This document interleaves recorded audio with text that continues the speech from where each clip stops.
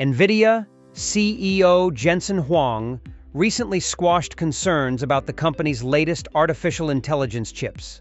NVIDIA, NVDA negative 1.30%, stock jumped 150% in the first half of 2024, but it has been in a slump since mid-July as investors digested some potential headwinds.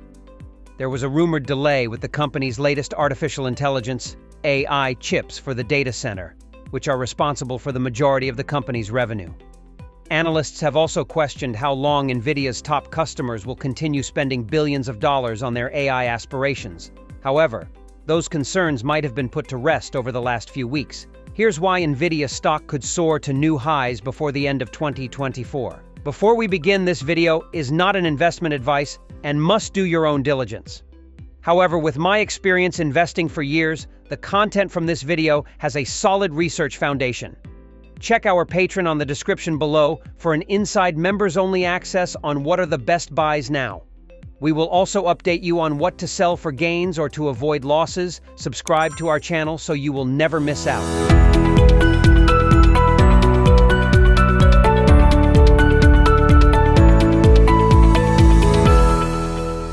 All eyes are on the new Blackwell GPUs. NVIDIA's flagship H100 graphics processor, GPU, for the data center set the benchmark for the AI industry last year. GPUs are designed for parallel processing, which means they can handle multiple tasks at once while maintaining a high throughput. They also have built-in memory, so they are ideal for processing large volumes of data, which is critical when training AI models and performing AI inference.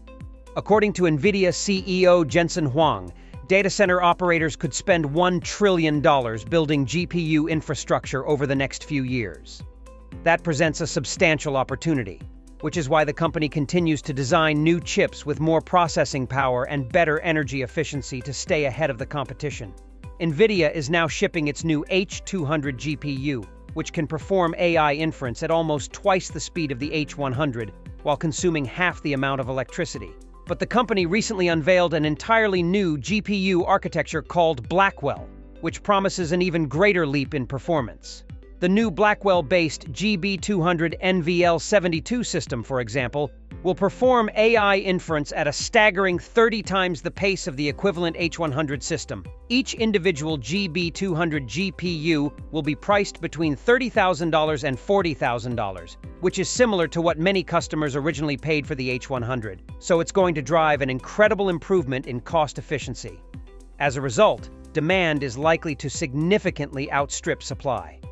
In fact, Huang says Blackwell GPUs will bring in billions of dollars in revenue in the fourth quarter of fiscal 2025, which begins in November, as the company ramps up shipments to customers, squashing previous rumors that the new chips could be delayed by months. Many of NVIDIA's top customers are begging for more GPUs. Huang says data center operators can earn $5 in revenue over 4 years for every $1 they spend on GPUs by renting the computing power to AI developers. That's why the world's largest cloud providers, like Microsoft, Amazon, and Oracle, are clamoring to get their hands on as many chips as possible. Other technology companies also want more chips to develop AI for their own purposes. Tesla is aiming to bring a cluster of 50,000 GPUs online by the end of 2024 to further train its AI-based self-driving software. Meta Platforms wants to have a whopping 600,000 H100 equivalents in action by the end of the year to train the next iteration of its Llama large language models, LLMs, which will power new AI features on Facebook and Instagram. Unfortunately for them, NVIDIA can't keep up with demand. Oracle chairman Larry Ellison said he recently went to dinner with Huang, alongside Tesla CEO Elon Musk.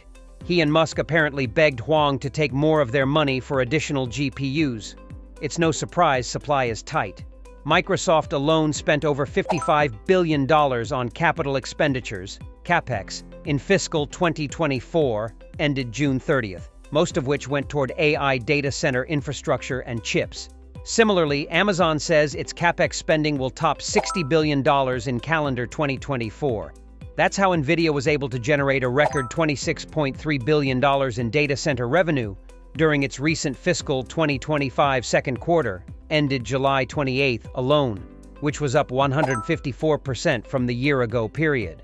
The result could have been even stronger if not for supply constraints. Nvidia stock looks cheap based on its future potential earnings. Nvidia stock is currently trading 15% below its record high, but I think it will recover that ground and then some in the coming months. Based on the company's trailing 12-month earnings per share of $2.20, its stock trades at a price-to-earnings (PE) ratio of 52.5. That's considerably more expensive than the tech sector as a whole, as represented by the 30.8 PE ratio of the NASDAQ 100.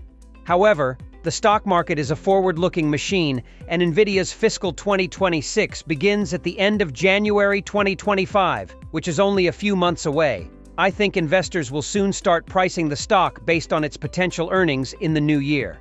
Wall Street expects Nvidia to deliver $4.02 in earnings per share during fiscal 2026, which places its stock at a forward PE ratio of just 28.7. From that perspective, it actually looks quite cheap. Microsoft, Oracle, and Meta platforms are just some of the companies that have explicitly said they will increase their CapEx spending on AI in the coming year. Since they are among Nvidia's biggest customers, it reduces some of the uncertainty surrounding Nvidia's potential financial results next year. Therefore, I predict Nvidia stock will surpass its record closing high of $135.58 by the end of 2024. Give us a like if you like our video, subscribe and ring the bell to never miss out.